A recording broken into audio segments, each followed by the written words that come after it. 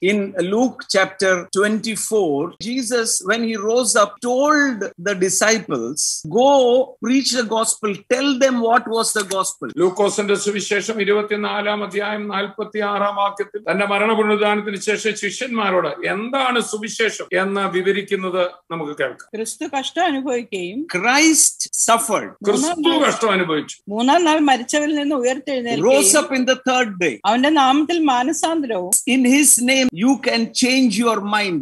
Repentance.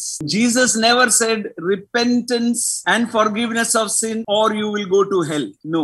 He said, by my death and resurrection, you will have forgiveness of sin and have a continual fellowship. It was not to escape something. It is to gain something. The message of the gospel is not turn or burn.